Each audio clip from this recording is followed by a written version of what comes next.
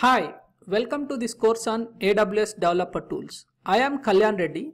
I am a solution architect with experience in designing, architecting, implementing the cloud solutions on AWS, Azure and Google platform.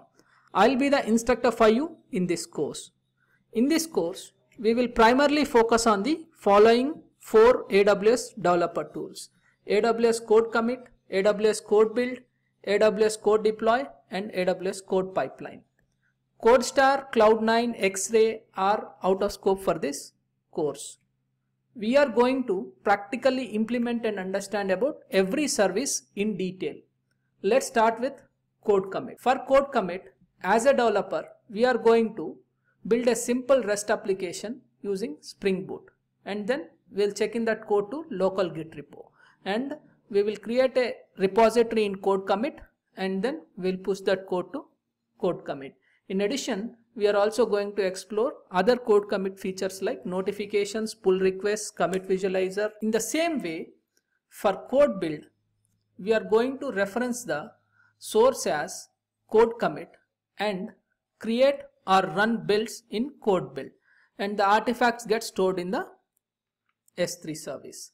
So we are also going to extensively discuss about the buildspec.yaml and how to run the builds in CodeBuild service. For CodeDeploy service, we are going to pick the build generated by CodeBuild, and then we will deploy that to the EC2 instance. We will also understand and create appspec.yaml, lifecycle events for CodeDeploy, and we are also going to create scripts for the lifecycle events like install phase, before install, after install, startup, shutdown, etc. So when coming to CodePipeline, we are going to create a CodePipeline by using other 3 developer tools: CodeCommit, CodeBuild and then CodeDeploy.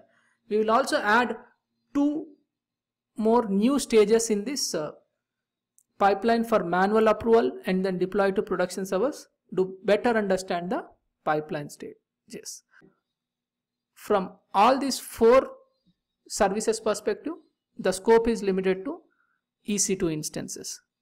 Elastic Container Services, ECR and Lambda are out of scope for this course for now.